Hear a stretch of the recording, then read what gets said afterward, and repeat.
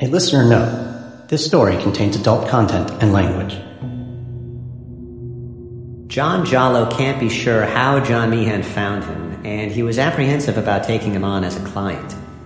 His paralegal had done some research on Meehan and was so spooked that she told her boss she wanted no part of the case. Meehan had done prison time for stalking and terrorizing a Laguna Beach woman, and now on April 8, 2015, Meehan was sitting in Jallo's Santa Ana law office. Meehan wanted Jallo to sue the Laguna Beach woman, claiming she'd cheated him of $250,000. Meehan had other ideas for lawsuits too. There was yet another woman who had supposedly cheated him.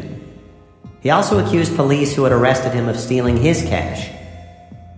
The blizzard of lawsuits was part of John Meehan's plan to win back the trust of his wife, Debra, who was sitting beside him. He wanted Jallo to prove he'd been the victim in case after case, not at all the dangerous swindler portrayed in mountains of court papers. Jallo told me that he planned to turn down the case, even though he would be getting a $25,000 retainer. But meeting Debra, listening to Debra, gave him second thoughts. She seemed naive and helplessly in her husband's grip.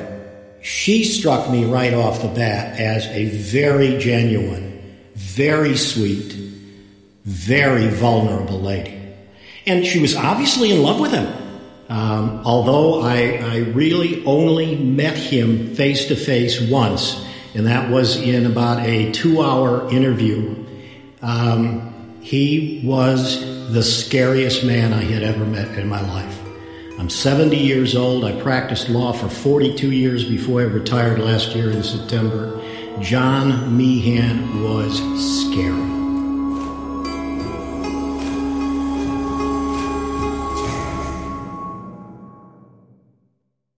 Hi, it's Christopher Goffard. If you'd like to support more signature journalism like this, you can join us by subscribing to the LA Times. Our mission is to uncover the truth every day, and we invite you to be part of it at latimes.com/join. That's latimes.com/join. From the Los Angeles Times and Wondery, this is Dirty John. I'm Christopher Goffard.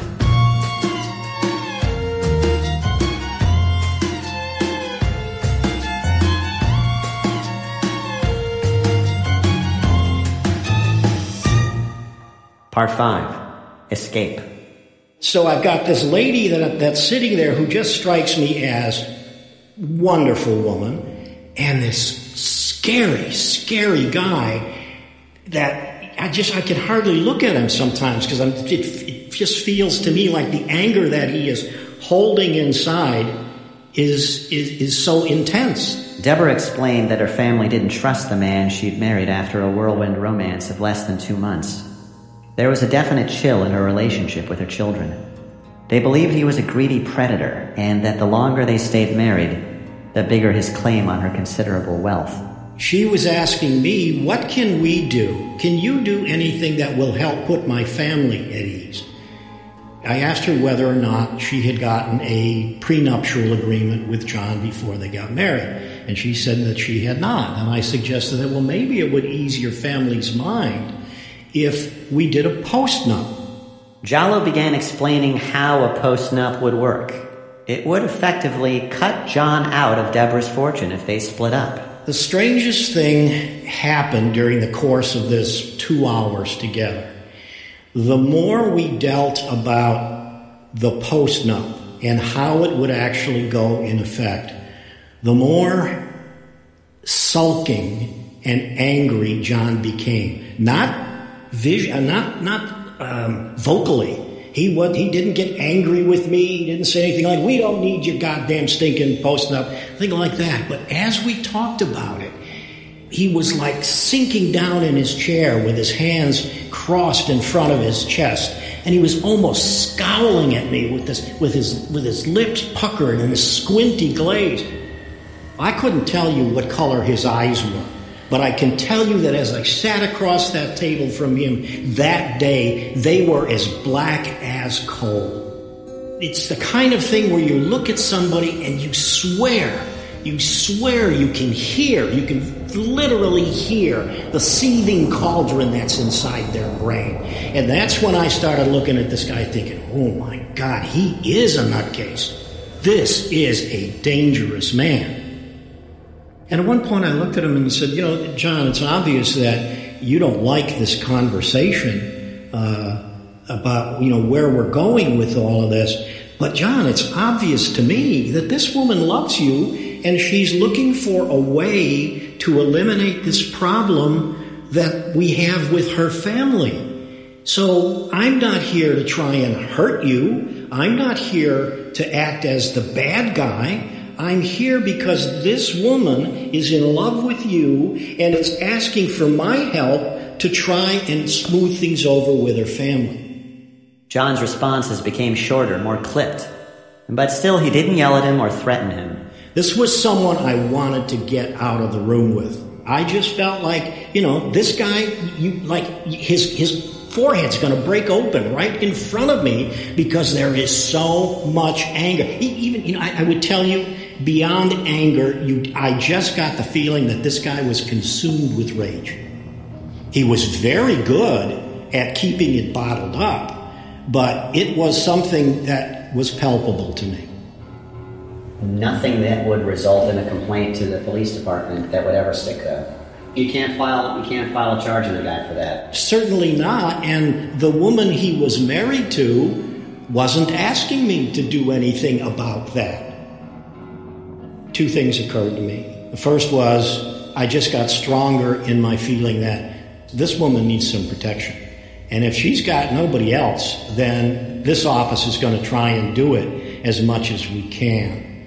The other thing that occurred to me as I looked at John and I watched him seething about the idea that there would be a post-nuptial agreement was that this guy is going to find a way to torch this deal now. He's going to find a way to say, no, you're fired. You're not doing this right, you're fired. After they left his office, Jallo says he told his assistant that he thought Debra's life was in danger, that someone needed to protect her. This lady, I don't want to be melodramatic, but this lady, her life is in peril. If she says or does the wrong thing for him, I just believe this guy's got killer instincts in him. Jallo got to work on the post-nup. He sent financial disclosure papers to John to fill out, but John dragged his feet in returning them. Jallo also told him he'd studied the material he'd given him on the woman he claimed had defrauded him, including a big stack of emails, and couldn't see the makings of a lawsuit. He needed a lot more information. He went ballistic on the phone, and he started screaming and yelling, you should have had that lawsuit filed by now. You should have had both of those lawsuits filed by now. I don't think you know what you're doing. You're just a waste of my time. I'm done. You're fired. And I said, okay. All right, John, if that's the way you feel, I think I should talk to Debra to see, does that apply on the post-up? He said, you are fired. You don't work for me. You don't work for Debra. We want nothing to do with you. Jallo would put some time into the case, and he said he'd figure out what to bill him and return the remainder of the money. He said, no, the fuck you won't. You are going to send me every goddamn dollar back, that type of thing. And he starts screaming at me that I'm a fraud, that I'm a crook. He is just getting nasty beyond belief. I'm calling, I have a check here for $25,000 tomorrow morning, or I call the Bar Association. And so I thought to myself, there ain't no way I'm giving this guy $25,000 back. I am going to figure out my time, and I am going to bill it, and I'm going to give him the remainder back. And I don't care whether he goes to the Bar Association or not. I've got a retainer from him. I can show all my work. I can show all those emails. But then we've got emails going back and forth between him and me at that point where he is just losing it. He wants his money. It's got to be paid right now. He's going to go to the state's attorney's, district attorney's office, blah, blah, blah. And me, I'm thinking of, wow, this is the guy that I'm pretty sure has homicide in his head, It was around this time that Jallo started bringing the shotgun to work. I've got bills to pay. I've got the lights to keep on. I've got the rent to pay. I've got employees to pay. But I'm thinking, this is one guy I don't want to have out there thinking, screaming and yelling that I cheated him. This is a guy who would do anything. So I agree to give him his money back. I should add that later, a couple of weeks later, he filed a complaint with the bar. Even after he cashed the check? Absolutely. Absolutely. Jallo wasn't able to get through John to reach Debra, and he wanted to know her position on all this. All he could think to do was drive to her business in Irvine, Ambrosia Interior Design, and leave her a note. I said, I'd like to leave this for Miss Newell. This is a personal matter, if you'd please deliver it. And all I said was, Debra, I don't know if you know this or not, but John has filed a complaint with the Bar Association. I am just curious as to whether or not you're aware of it and whether or not you concur with it. That's all I asked. I didn't get a call from her. I got a call from him. Don't you, if you ever contact my wife again, and this may be the one time where he did threaten me. You know, he says, if you ever contact my wife again, you are going to regret it. You know, so I figured, that was a dumb thing. Now I pissed this guy off even more. What's interesting is that it took you only 2 hours to form an impression that's lasted now years. It's almost like the opposite of a religious experience, where you meet someone holy and it changes your life. This is sort of the inverse of that, like you looked into a void. That is so true, because we don't want to believe the really bad things about people. We just don't. We want to think that people are good. And when you meet somebody like this, and you realize I am sitting here in the presence of evil incarnate, you know that people like him really do exist. And one has just come into your orbit. Scariest man I've met in my 70 years. Debra made sure John understood that one day her children would inherit all her money. That was fine, John told her. All he needed was her. He used to tell me that he would rather that he could date so many wealthier women than me, that he would much rather be with me with no money, living on a bridge, than with the wealthiest woman living in a mansion without love. Debra had cut John out of her will months back for fear that he might kill her. And though she went to sleep beside him and woke up beside him, it was impossible to completely banish that fear.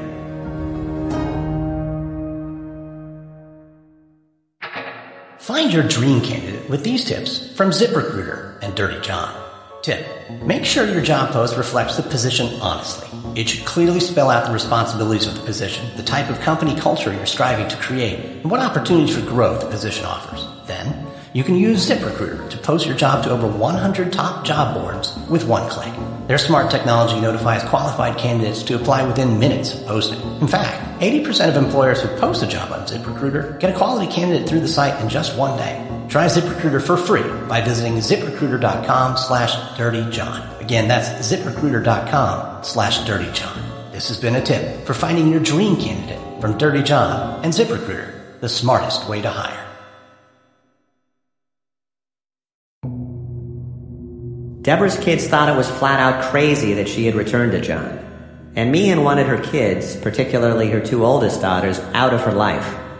He blamed them for the troubles in the marriage, blamed them for hiring a private eye to probe his past, blamed them for temporarily turning his wife against him. This is Jacqueline. I was very angry that she had gotten back together with him, because I just felt like of all of the evidence that we had, how could you believe, how could any story prove that this stuff is okay to be here? All of this evidence about John. John's hatred for Debra's family did not seem to extend to Tara, Debra's youngest and quietest daughter, even though she had clashed with him. He found her the least troublesome of his stepdaughters. Tara feared him and disliked him. He was the reason she sometimes carried a pocket knife. She said she was willing to sit down with him and try to work things out, believing he would never take her up on it. Jacqueline was upset with Tara for seeming to give him a chance.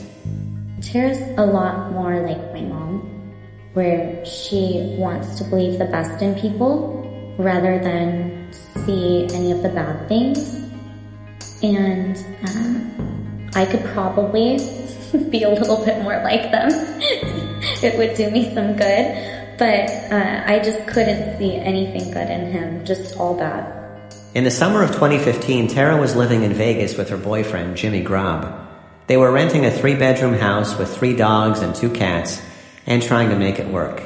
Every love affair has its own set of rituals, and theirs was a Sunday night television show. So something that Tara and I bonded over definitely was an affinity for one of our favorite shows, The Walking Dead. And, it's the way the show is set up. They put these characters in such crazy, dire circumstances. One episode, I think it was in the 2nd season, where a character is trapped in a bathroom of an RV and, is just basically death is knocking at the door right there. It's relentless and won't stop. It's, menacing. And then she gets handed a screwdriver from one of her mates up top and ends up, just stabbing the thing to death in the face. And it was just, that fight or flight moment. And it's like, what are you going to do when something that menacing just won't stop? We would watch that show, then we would watch it again, and then we would watch The Talking Dead. I just thought if there's a zombie apocalypse, then maybe I might know what to do. A zombie is an uncomplicated dream of evil. Almost everything else in the world is ambiguous. There's good and bad people, and bad and good people, and gray everywhere.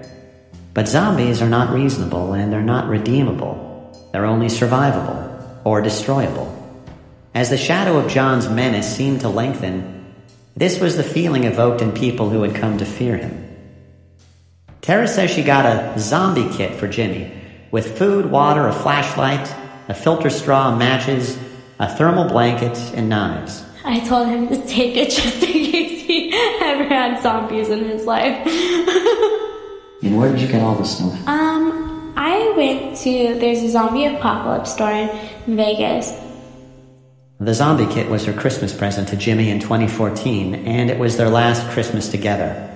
By the summer of 2015, they were breaking up. In the breakup, Tara got Cash, their Australian shepherd. She had a tighter bond with Cash than Jimmy did. Debra drove out to Vegas to pick up her daughter, who was crestfallen after the breakup. John didn't object. Tara moved back to California and started applying for jobs. She found one as a kennel attendant and dog groomer. She loved the company of animals. John and Debra were living in a luxury apartment near the Irvine Spectrum, an upscale area. They traveled a lot: Denver and Colorado Springs, San Francisco and Seattle, Santa Barbara and Lake Tahoe. He was back to his doting ways. He spent the day, many days, getting my cars washed, running errands for me, going to the post office, helping me with different things, getting my dry cleaning, going grocery shopping. He'd have flowers all the time for me. He wanted to hold me all night and kiss me constantly and things like that. So there was this, obviously it feels good. So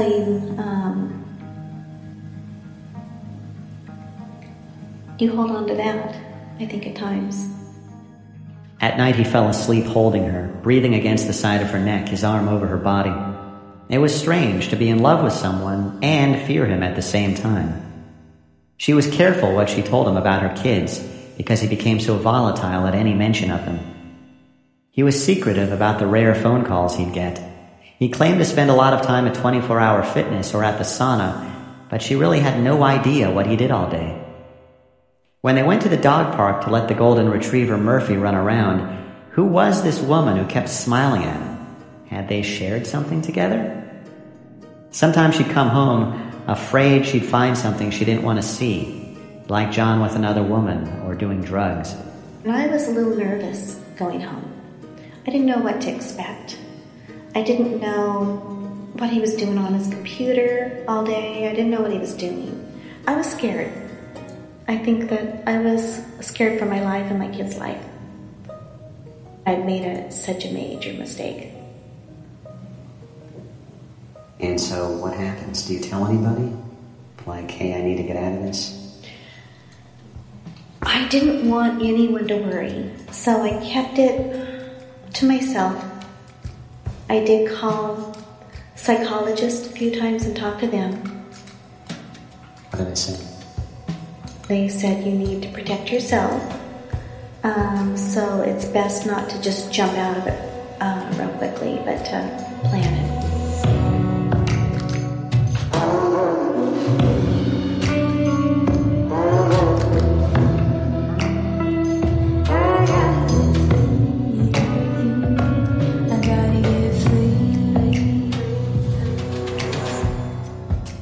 Debra would have to play the role of the happy wife for now. Sometimes he seemed to sense that something had changed. He said, "You don't look at me in the same way." He said, "I know you're going to leave me." She told him it was just his imagination, that she was busy at work, that she was stressed, that she was sorry, and she made him one of his favorite meals, pork roast with vegetables, jambalaya, chicken noodle soup from scratch. He'd say he wouldn't know what to do without her, that he wanted to die in her arms. Sometimes they had the semblance of a normal domestic life. In the evening he'd put on the TV while she sat reading beside him. He liked the show Lock Up, the documentary series about life behind bars, and Intervention, the show about addiction, two subjects about which he had intimate experience. He liked the comic Daniel Tosh on Comedy Central. But his favorite show was MTV's Ridiculousness, which mocks people in viral videos who do stupid things and get hurt. It always made John laugh. Debra had begun hiding money from him. She'd take $2,000 from every paycheck and give it to her eldest daughter or to a friend. She didn't want him to have access to all her money for fear he'd take it, and she didn't want him to know that she was still giving money to her kids. In October 2015, she bought a house on North Water Street in Henderson, Nevada. It was an investment, and she got to work upgrading it. But more importantly, it was a place John could stay where he would be away from her children. One day she went to see Jacqueline, and when she returned, he confronted her about where she'd been. He'd kept a tracker on her car. He told her if she saw Jacqueline again, he'd throw Jacqueline in the ocean and make sure she didn't come out. I'd say, stop being so dramatic, or things like that. There were just comments, like about his wife, ex-wife, about Jacqueline, I started realizing this man, if I do try to leave him, and I think that part of me wanted them to finally all like each other and be a happy family. It wasn't going to happen. It wasn't happening. By December 2015, they'd been married a year. John sat down to type her a 2-page letter. It was a treacly bonbon with a core of arsenic. It reminded her of what he required. Between her family and her husband, there was room only for him. It starts out saying, "Deb, happy anniversary, 1 year, and forever means forever." He would say that to me all the time. "We've been through some hard times, complicated times, but at the end of the day, I have you to myself. No family, no issues that we can't work out. I love you. You have the kindest, most forgiving heart of any person I've ever known. I want to grow old with you. I want to hear your breath in the middle of the night, feel you reach for me when there is nothing else between us. I can't imagine living without you and your absolutely nutty family." They're not nutty, by the way. "I hope to get over what they did. I wish I could now, because I see the pain you have being away from them. I wish I could just fix this. I wish I could make all those problems and issues go away. But sometimes life is so complicated that there is no turning around. Sometimes the issue is bigger than us. Sometimes letting go is better than holding on. We have each other. We have each other forever. I will never cheat or disrespect you in any way. I have no desire for anything other than you. You are simply the best person I have ever known, with the biggest heart imaginable. I wish I was more like you. I wish I could see the world like you do." He went on to say, "I love the way you smell and the way you drift off to La La Land while I'm talking to you. I love the feel of you, and needless to say, making love to you is about as close to a religious experience as I have ever had. I hope I die in your arms, because this world would be a dark place without you. I hope you love me, and we grow old together. I hope." He told her these sort of things all the time, and they always sounded sincere. And I felt very torn. Here's my family, and here I go again, another failure. So I didn't think I could go through another divorce. I thought, how can I keep getting this so wrong so many times? I know my problem is I jump into them without really getting to know the person. She knew she would never really be able to trust him. She knew she'd been deceiving herself, that her children had not been her enemies, but the ones who'd seen him clearly from the start. In February 2016, John discovered that Debra had been secretly giving Jacqueline money to attend real estate classes. He thought that I was out of my mom's life, and the fact that my mom and I were talking a little bit really bothered him because he wanted me just out of the picture, away. Of all the people in the family, you were the one he most identified as an enemy, right? Yes. John and I really had it out for each other. John started sending Jacqueline lewd messages. He called her real estate school and slandered her, embarrassing her to the point that she dropped out. She says he sent her a picture of her birth certificate with spit on it. She sent some heated messages back. She showed me their exchanges from March 6, 2016. I googled pile of shit, and then I sent him an image of a pile of shit. And then I was like, if you had a life, you wouldn't be wasting your energy emailing me. Let's just stop wasting each other's time. Nobody cares about you. He was like, you don't have a mom. And I was like, she's right next to me and we're reading your emails together. She reads me a couple more from John. Mommy wants nothing to do with you and that will kill you. Jumping off a tall building would make me smile. Head first will work. I said, leave me alone, you sick pervert. Yeah, jump head first, and your mom and I will be laughing. I thought, what a sick thing to say to my daughter. It was just the things he would say that, at that point, who can be with someone like that? But I really had to protect myself and my kids. Debra had been married to John a year and 3 months at this point. She withdrew $120,000 from her bank account, hoping he wouldn't notice. She gave some money to a friend to hold, and some to a daughter. She had $30,000 stashed in the bottom drawer in a closet, banded stacks of $100 bills. Somehow he found it. He confronted her at their Orange County apartment. He put it in front of me and said, what's this? So I said, money, and he went into my accounts and said, why are you withdrawing all this money? He had been tracking all my accounts. And when he plopped that stack of cash in front of you, what did you say? It's mine. It's mine before you. Just don't want you to have it. And he says, no, everything that is yours is mine. And I said, no, anything that was mine before you is still mine. And that's when he said, and we were getting heated up. And I'm not one to even raise my voice if you know who I am. He said, hit me. Because if you hit me, I'll make sure you never get up again. I said, I'm not going to hit you. And I packed a bag and I left. And I said, I want a divorce. I'm out of here. So that was the end of the end. I think I grabbed one shoe, some of my makeup, and left. You mean one pair of shoes? No, one shoe. I'm taking stuff and I'm leaving. Debra and Jacqueline drove out to the house in Henderson, Nevada when they knew John was in California. They worried he might be monitoring them on security cameras he'd installed at the house, so they had no time to lose. He could make it there in 4 hours if he knew. Debra put tape over the camera lenses. They brought professional movers and they worked quickly, packing up Debra's stuff, stacking it into the big truck. It was March 29, 2016. Jacqueline used her iPhone to record the condition of the house as they prepared to leave, just in case John complained that they'd damaged or stolen his things. I got everything. Let's go. Yeah. I even want a video of you leaving. Let's get. You got your keys? You got your phone? I just have like a video looking back. You can see the truck and the guys moving stuff.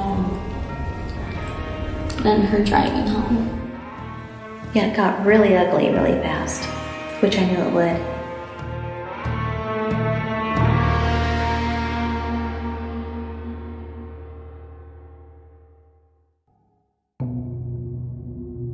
Gigolo is the perfect term for this guy. He had nothing, and portrayed himself as having everything.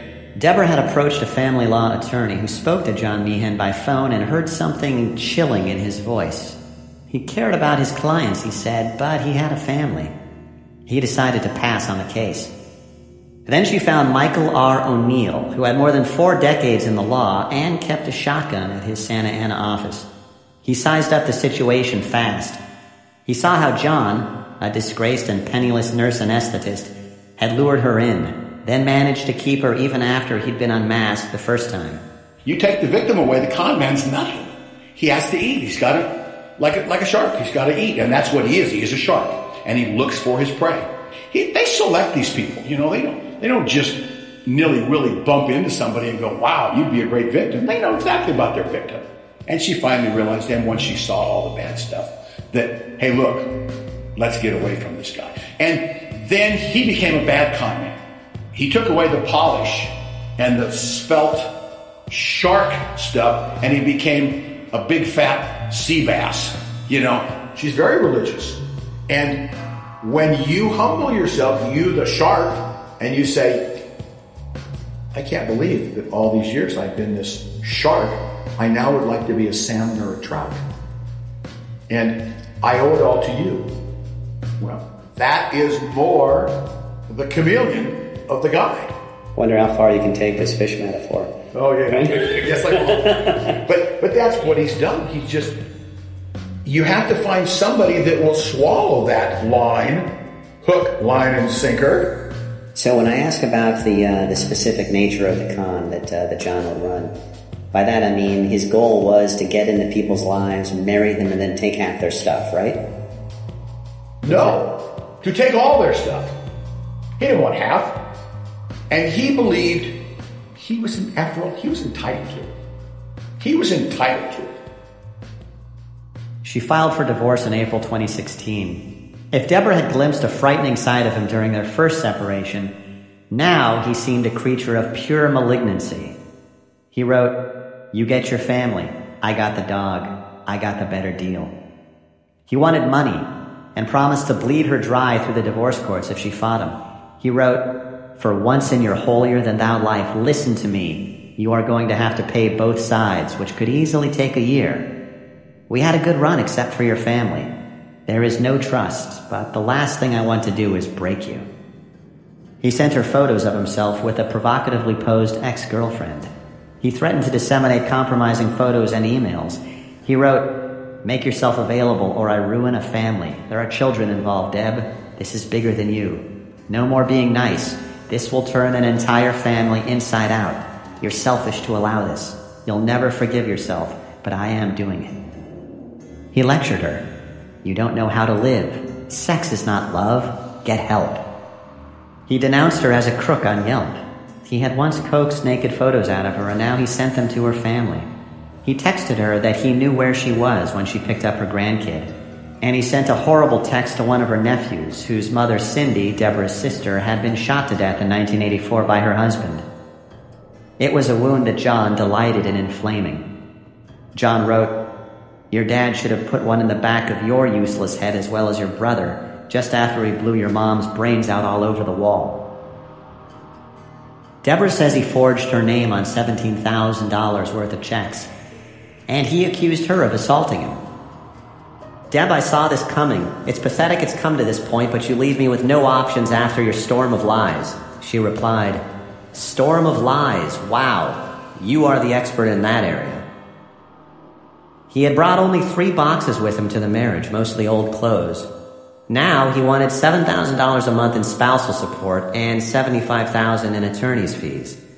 He accused her of stealing $90,000 in cash from him and $30,000 in gold coins. He complained that he was living on monthly disability checks of $558 for his bad back. John wrote, "It doesn't matter that paying support isn't what a real man demands. It's what the court feels is equitable. That's all that matters. Think, Deb. There is no alternative to this unless you start thinking. That, or you will eventually get bled dry. Be smart, Deb. You have no idea of the mistakes you made. Be smart and you'll save a fortune." "I don't trust anything you say," Debra wrote. You're evil. She understood now how he worked. He turned everything around. He made his victims look like his tormentors. He told her she was a pathological liar. Face it, Deb, I'm smarter than you. She replied, stop. Don't contact me again or I will go to the police. He had posed as her soulmate, the answer to her longings after 4 failed marriages, and now he used her past as a barb. You think I'm going to allow your family to continue? Look in the mirror 5 times and still making the same mistakes. Now you're getting yours. Pray, Deb. Pray hard. He had turned himself into a church-going Christian and wept during sermons, knowing God mattered to her, and now he used her faith as a cudgel. Everyone is a better Christian than you, he wrote. Paybacks are costly and a bitch. He had rhapsodized endlessly about her beauty and promised she would never know loneliness again. And now he wrote, you lying old bag, you'll grow old alone. He sent her a list of her clients, builders who used her interior design business, and threatened to call them twice a day. Debra brought her lawyer a stack of legal papers documenting his criminal history and his emails. She wanted a restraining order. She feared for her life. She wanted protection for herself, for her 36-year-old daughter, Nicole, her 26-year-old daughter, Jacqueline, and her 38-year-old son, Brandon. She did not list Tara, who was 24, on the request. John seemed not to be a threat to her. I mean, I submitted an inch worth of documentation. I worked day and night for like 2 or 3 days, both with Debra and without Debra, to put together the entire package. O'Neill cited more than a decade's accumulation of mayhem. The theft of hospital drugs, the Indiana Board of Nursing calling him, quote, a clear and immediate danger to the public, end quote. The time he jumped from a moving ambulance to avoid arrest. The restraining order requests from women who feared he would kill them. The detectives, so worried by John's reported death threats that they too asked for a restraining order. The arrest for extortion and stalking. But all of that wasn't enough. In order to get a domestic violence restraining order in the judicial system and family law, you have to show a couple of things. Number 1, that it's an emergency. Number 2, that you are in fear of your life, safety, whatever, immediately, and that the perpetrator, the alleged perpetrator, has the ability and the means to do what it is you're alleging he's going to do, which puts you in fear and apprehension. What the court said is, no, we can't do that because he hasn't laid hands on you. He hasn't hurt you physically. Plus, John lived in Henderson in another state, and there wasn't what the court thought of as fresh blood. O'Neill was surprised, but understood the court's reasoning. In retrospect, it would have been nothing more than a piece of paper, and that piece of paper wouldn't have slowed down Meehan at all. John had never been violent to Debra before. O'Neill thought his threats were probably idle. He hoped. I hadn't seen anything where he had made any overt gestures to, get hands on her. I just thought, this is a sick puppy. I mean, that was my position all along. You're just a sick son of a bitch, and that's what I thought. The judge told them they could come back in 14 days to apply for a permanent restraining order. Debra did something inadvertently to sabotage it. She says another lawyer told her she would save on legal fees if she could get John to settle. Would he accept a certain dollar amount to agree to an annulment? She misunderstood that as a suggestion to meet him, and she went to the Henderson house. She thought he looked like he'd aged a decade since she last saw him, and his weight was way down. She broached the subject of the annulment. She even said they might try to start fresh afterward with no lies. It was the only thing she could think of to say. He wouldn't hear of it. She'd promised till death do us part. He wept and said he was dying of cancer. He didn't want to die alone. How could she leave him? He told her he'd do anything to make it right. She wrote him a $10,000 check to fix the Henderson house and told him he could stay there while they figured things out. She was trying to keep him occupied and buy some time. She says she slept on a mattress on the floor that night. I'm dying, Deb. Slowly dying. Please, just come up with something so we can move on. He texted her when she got back to California. I'm not doing well, Deb. I'm doing horrible without you. I need you. Because she had seen John, because she had actually spent the night at the Henderson house, her lawyer knew no judge would grant the restraining order. How scared could she be if she saw him voluntarily? I said, what were you thinking? You have completely taken away every muscle, every hammer, every degree of strength that we have to get a restraining order. You have completely vitiated that 100%. So we have no chance.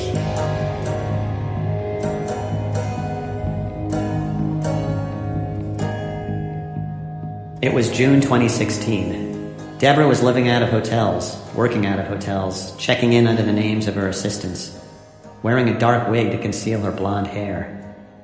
Now and then she snuck into her office in Irvine. Around 1 p.m. on Saturday, June 11th, she got there to find her blue sport model 2015 Jaguar XF was missing from the lot, a $64,000 car. 2 days later, the car was discovered in front of a business a block away. It reeked of gas, and there was fire damage to the seat and doors, and there was a gas can in the car. Whoever had attempted to torch her car had done an inept job. The windows were rolled up, and the doors were closed. The fire had extinguished itself for lack of oxygen. Grainy surveillance footage showed John in jeans crouched behind the bushes, watching the car, waiting that Saturday morning. And it showed him come back about an hour later wearing gloves and a painter's uniform. Police talked to John, who admitted that he had taken the car that Saturday, but insisted that he had done so with Debra's permission and had then returned it unharmed. This was not a full admission of guilt, but a stupid thing to say. It put a man who lived out of state at the scene.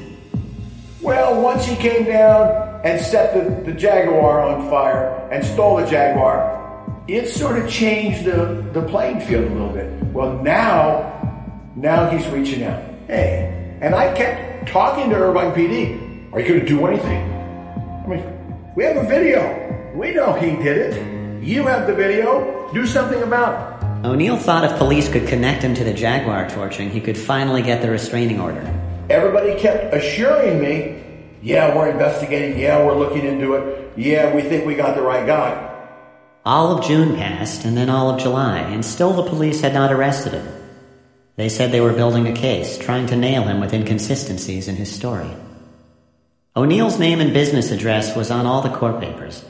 He says 2 of his friends who were family law attorneys were murdered by people on the opposing side. He thought it was a good time to put in extra locks at his Santa Ana office. I just thought he was the boogeyman. I mean, I don't mean to say that I was intimidated or I was scared. I got a big old shotgun that sits over there underneath my cabinet. But still, it doesn't do you any good if it's over there under the cabinet if somebody barges into your office and you're sitting over at your desk. He was a bad man from the onset. He was a bad man. Whether or not he would take it to the extreme that he ultimately took it to, I would have never thought that until at least the car incident and the torching. And then he became a hands-on. Debra blocked his texts and emails, and this seemed to enrage him. Debra changed phones. She refused to hire a guard. She thought she would be okay since she was on the road a lot, living out of hotels. When she was in Orange County, she stayed with Jacqueline, who had found a new apartment near the John Wayne Airport. It had a security gate, but Jacqueline worried about John following her into the parking garage. After the car torching, he seemed capable of anything. I felt like I needed some protection as far as a weapon. Because what am I going to do when some 6'2" guy comes at me? I'm 5'2", I'm whole fit, I'm 95 pounds. Jacqueline says she got herself a Smith & Wesson revolver. Of all John's stepkids, she knew he hated her the most.